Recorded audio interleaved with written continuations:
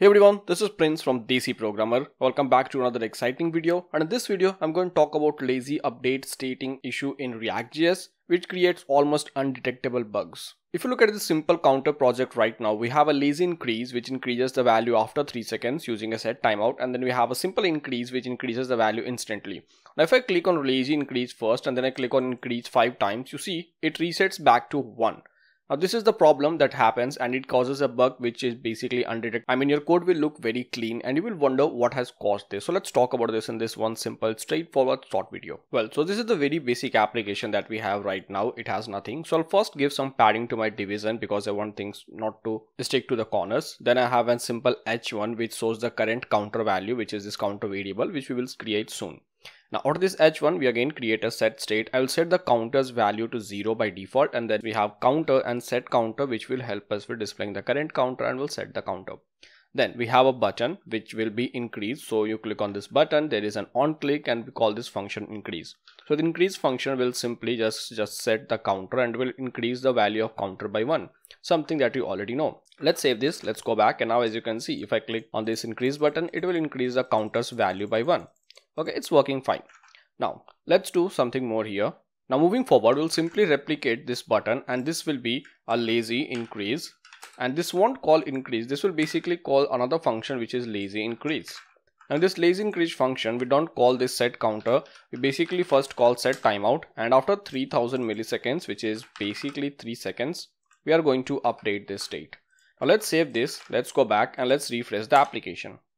Now if I click on increase 5 times, it increases the value, and obviously if I click on lazy increase, it will first wait for 3 seconds and then it will increase the value of counter to 6, something that's working perfectly, right? Now the problem is, if I first increase the value 5 times, then I say hey, let's do lazy increase, but I forget and I start increasing the value again. You will see after some time the counter is again resets back to some previous value. Let's take a look at this again.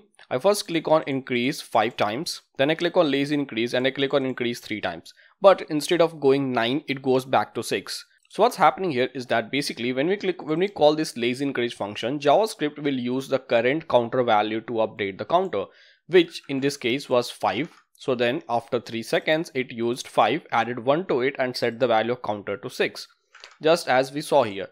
And this is something happens when if you have a function which kind of updates the state after some time, but you're also updating the state via another function that updates the state immediately, then this might cause a bug. And this is a very common way of using set state. So if you're looking at the code, you won't find any mistake, right? Here the functions are straightforward, so you know that the lazy increase function is causing the issue. In a real project, it won't be so straightforward, and you might think that hey, why is this happening? I click on lazy increase and it works the way as I expect it to. Like after some times it updates the value. I click on increase, it updates immediately. Now to solve this, what we do is that we use set counter with a callback, the method that is actually supposed to be used. But since this doesn't cause any problem in almost all the cases, we get addicted to using this. So what we basically do here is that we call set counter, but here we use callback. So we first grab the value of current counter, and then we say that return the value of current counter and add 1 to it. Now if you save this, what's basically happening is there. If I increase the value, let's say 5 times, I click on lazy increase and I go to 8. Now this will set this to 9, because when this function runs, it's going to call set counter, but set counter will again grab the current counter value. It will then return 1 added to the counter. So in simple terms, if you have an application which is doing lazy update and an immediate update, then make sure that in your lazy update, you don't just set the value, use this callback so that it uses the current value if you are updating it, let's say in some time or something as such.